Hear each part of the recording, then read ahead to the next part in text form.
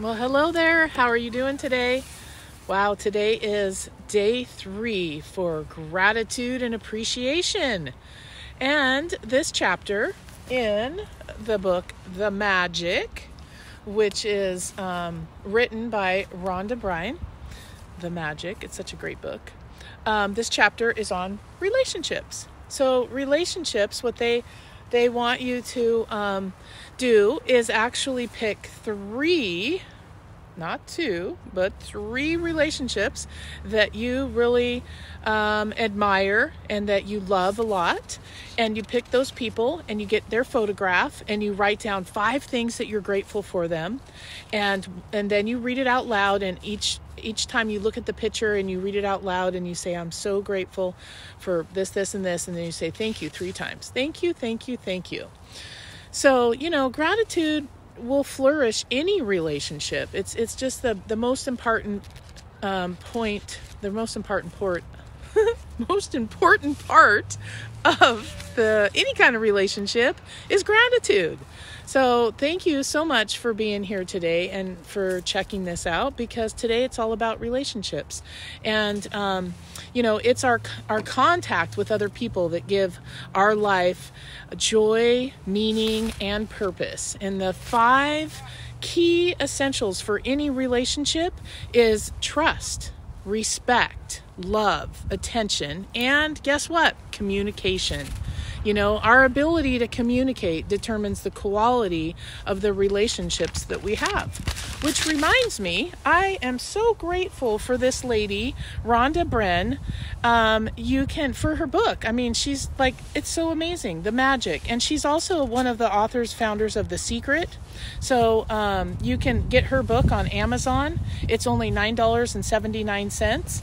And just, a little gratitude to her, because she's made all these really cool books, including The Power. So she's done The Secret, The Power, and she has all these books. They're so amazing, and they're really great because I learned so much from them. So this is why I'm sharing them with you, because I love being able to share what I learn. And so for me, my 3 people that I have picked today are, first of all, my daughter Mercedes Rain. Mercedes Rain, I am so, so grateful for your smile, for your laughter that you bring to me. I'm so grateful because you inspire me to be the best mom that I can and to be my best and my greatest self ever. I'm so grateful for your strength and your confidence that you have. You always have courage, and I admire that you're so strong. And I really love that about you. I love you so much, and I can't wait to just give you a big hug. I miss you so much. So that's number 1. That's my daughter. And then my second person that I'm so grateful for is my Grandma Laurel. So I am so grateful for you, Grandma, because you are one of my biggest role models that it's ever been in my life, one of my strongest support systems. And you have been by my side and supporting me in everything that I do. And I thank you for investing in your health and never giving up on you. It's so amazing. You're 93 years old, and you're just so strong and courageous. And you're very independent. You've showed me that. You've taught me that over the years. And I really admire that in you. And I just thank you for teaching me that. I love you so much. And then my third person that I'm so grateful for is one of my really amazing mentors that's in my wellness group. His name is Chad Babcock. Chad, I'm so grateful for you. You have taught me so much over the years, and most important, you have taught me to be grateful. You're the most grateful person that I know, and I just appreciate you so much. I appreciate you for never judging me and just loving me for the way I am. I thank you for making me laugh and for just being there to support me in my leadership skills, and I thank you for having my back always. You're just such an amazing friend, and I love you so much. I'm so grateful for all the really amazing people in my life, and every day I'm going to come up with 3 new people. So that's part of the book, is that this chapter is all about relationships, and then what you do is you go back to the chapter 1 and 2, and you bring in 10 things that you're grateful for every day.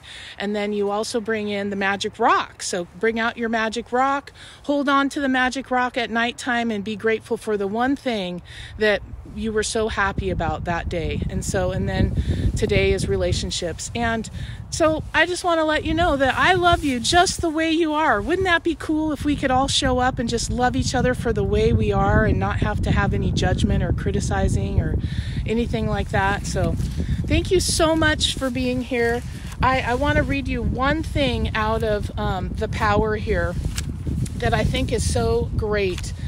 Just a little tidbit of this book right here. It's called Love Means Freedom. Now that this is a little tricky, and it says giving love in relationships is it's the one thing that has prevented many of us from receiving the love that we deserve. It's tricky because people have misunderstood what it means to give love to others. To be very clear about what it means to give love to others, you need to understand what it means not to give love to others. Trying to change another person